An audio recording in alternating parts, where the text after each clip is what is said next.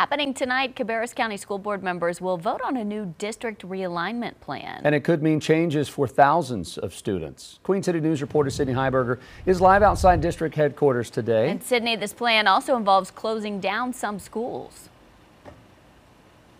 Jason and Wyatt, good morning. That is exactly right. If this gets approved tonight, district leaders plan to close down Coltrane Webb STEM Elementary School and Beverly Hills Elementary School. Now, the students from Coltrane Webb would move to a temporary facility while that school gets rebuilt, but students from Beverly Hills would get dispersed to other elementary schools throughout the county. Now, district leaders say Beverly Hills was built in the 1950s and is no longer safe for students to inhabit, to go and learn there. They say it is a safety hazard.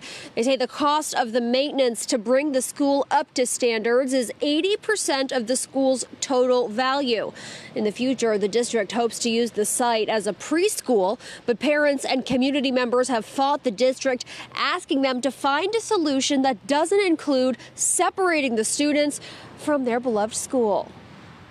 I hope they will make the right decision for the right reasons, and that they will go back one more time before the next meeting and look at how it could work to save Beverly Hills, not why it can't work.